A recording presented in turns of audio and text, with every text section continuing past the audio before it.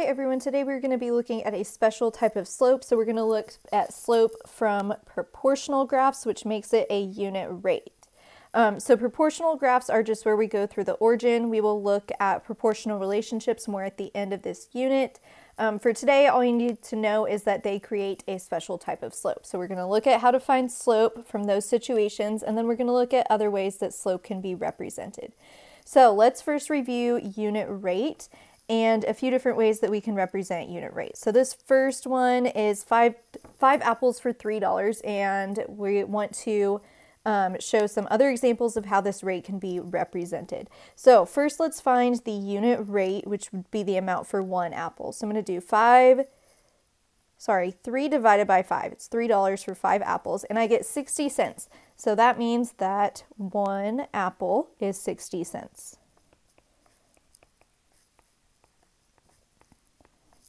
Another easy one I can think off the top of my head is just if we double it, 10 apples for $6.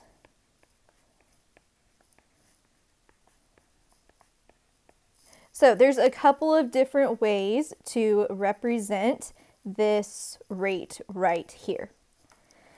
Okay, next rate is 16 drinks bought for $40. Let's first figure out the price of one. 40 divided by 16 is $2.50. So that means that one drink cost $2.50.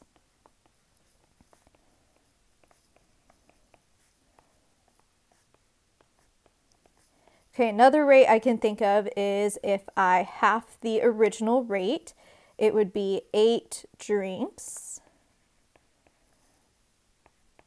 for $20. So there's just a couple of examples of how we can adjust a rate and it still has the same unit rate. These two things right here still have a unit rate of $2.50. So not only can they change the rate, but sometimes they will change the way that slope is represented. So yesterday we looked at a fraction doing the rise over the run. That's one way that you can represent slope. We can also represent slope as a decimal. To do that, you will find the rise over the run of the graph and just divide it. And then a verbal description, it's kind of like what we did up above. It is whatever is represented on the y-axis per the x-axis, or rise per run. Okay, so let's look at these graphs here on 1 and 2, and we're going to find the slope and represent it as a fraction, decimal, and verbal description. Just practice representing it in those different ways. So this first one right here, notice that the y-axis is counting by 3s. And there's not a line going through the points, but we can tell that it's linear. We will use those points to find the slope. So this graph is representing the number of lunches and the total cost. So let's just start by doing the fraction, the rise per run part. And I'm just going to use these 2 points right here. There's my slope triangle, so I can tell on the rise that I go from 0 to 6. Remember my y-axis counting by 3s, so that is 3, 6. And then the run is just 1, so the fraction here would be 6 over 1, which simplifies to 6. That makes the decimal part of this easy. It is also 6. Okay, let's talk about how this can verbally be represented, what this actually means. So that 6 over 1 means that it is $6 per one lunch. Another way I could do this, you could pick a point on the graph, or you could just multiply the rate. I'm going to do both. So if we look at this point right here, it's showing me that 5 lunches cost $30. Could also just multiply this thing by 5. So another verbal representation would be $30 for 5 lunches. And whenever I do 30 divided by 5, I still get that same unit rate of 6. Okay, let's look at the next one. So this one is talking about the pages read per minute. And the x-axis is the number of minutes and the y-axis is the number of pages. Careful with your scale here. They only marked every other line as 3. So that means that the lines in between are another 1.5. So you just have to be really careful when you're doing the rise on this. So let's go ahead and find the fraction or the rise over the run. You can use any 2 points. All of the line is going through perfect corners. I'm going to use these 2 points because now I know that this rise is from 0 to 3. So it is 3. And then my run is from 0 to 2, which is 2. So the fraction version of the slope here, or the unit rate, is 3 over 2.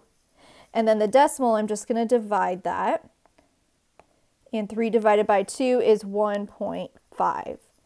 And what that means is, remember the y-axis, whatever's on the y-axis versus the x-axis. So it means 1.5 pages per minute. So let's write that for our first verbal description, 1.5 pages per minute.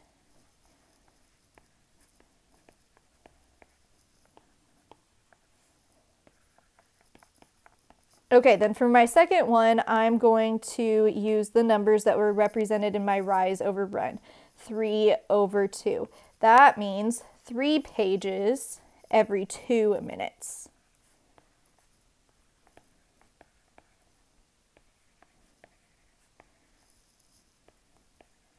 Okay, so now that we've had a little practice representing slope in different ways, let's see if we can match a unit rate given to a graph. So number 3 says Brittany babysits for 7 hours and earns $105, which has a slope that best represents the average rate that Brittany gets paid per hour. So if I look on these graphs at 7, it's kind of hard to tell which one exactly goes through 105. So what I'm going to do is I'm going to find the unit rate like we did up here, and then I'm just going to match my graph to it. So she babysits for 7 hours and she earns $105. So I'm going to do 105 divided by 7 to figure that out. And 105 divided by 7 is 15. So I need another graph that has a slope or rate of 15. So let's go through our graphs and figure out which one has a slope of 15. So here's a perfect corner and here's a perfect corner on this first graph. My rise is from 0 to 30, so the rise is 30. And the run is from 0 to 7, so it is 7. So the slope of this graph would be 30 over 7. I don't think 30 over 7 is going to be 15.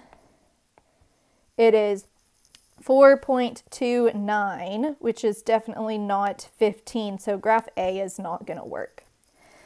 Okay, graph B, here's a perfect corner, here's a perfect corner.